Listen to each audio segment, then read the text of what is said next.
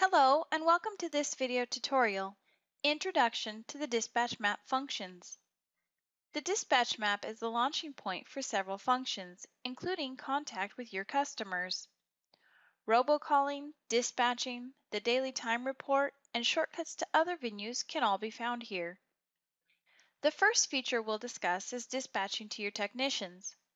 If you're using SD Mobile, the routes will be uploaded automatically to the server via the SD Mobile link. Alternatively, you can provide route information to each tech individually by clicking on the tech's name. This will bring up all your routing information. These individual options will be discussed in another video. Alt-P will give you a list of alternative functions. If you pick D, you will be given the same list of dispatch options as for a single tech, but your choice will apply to your entire roster of technicians. The next feature you can launch from the dispatch map is robocalling.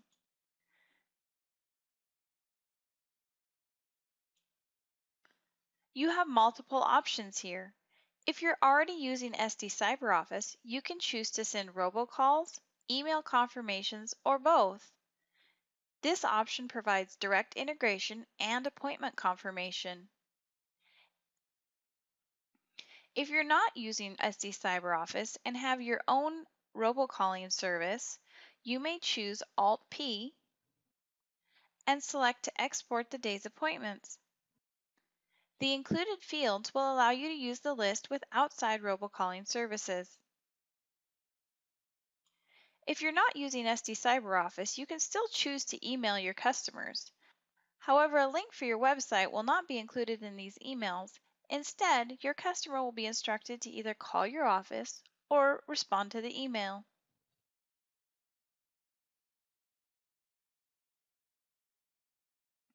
If you're using SD Mobile, the next feature available here is the DTR, or Daily Time Report Viewer. It allows you to review your tech's clock-ins and clock-outs. This is accessed via Alt-T. We'll page up to an archive day and choose Alt-T. And now we can view when the technician started, when they clocked out for breaks, travel, lunch, etc.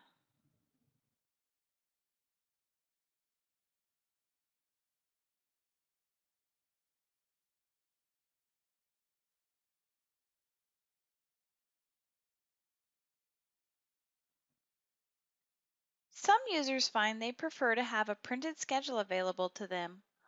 Alt-P gives you several options for printing the day's roster and the entire schedule list.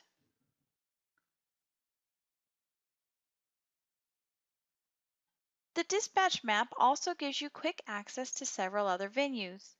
Shift plus right-click on an appointment will open the schedule list to the selected appointment. This is extremely helpful when you're dealing with pages of scheduling. Control plus right-click will open the underlying job record.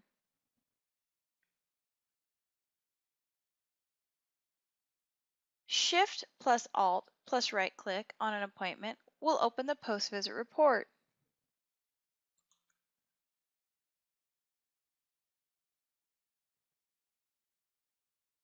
Selecting S on your keyboard will open your zone scheduler.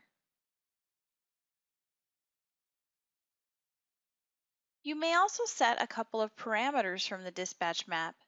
The first is for invoice printing.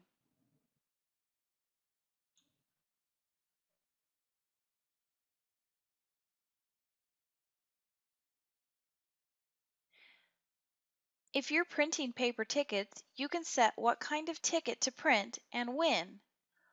For example, if you use a single multi-part ticket throughout the entire job, then you can choose to have no ticket printed if the appointment is a second visit.